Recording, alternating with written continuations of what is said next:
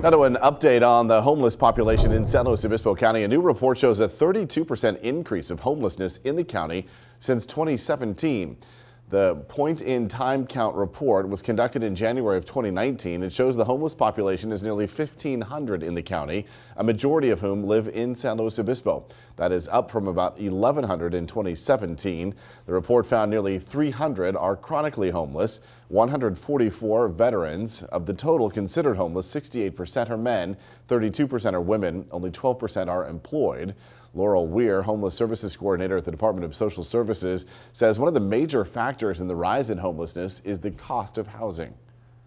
Numerous studies have shown that the one factor that seems to correlate with levels of homelessness has to do with the affordability of housing, particularly rental housing for low-income renters.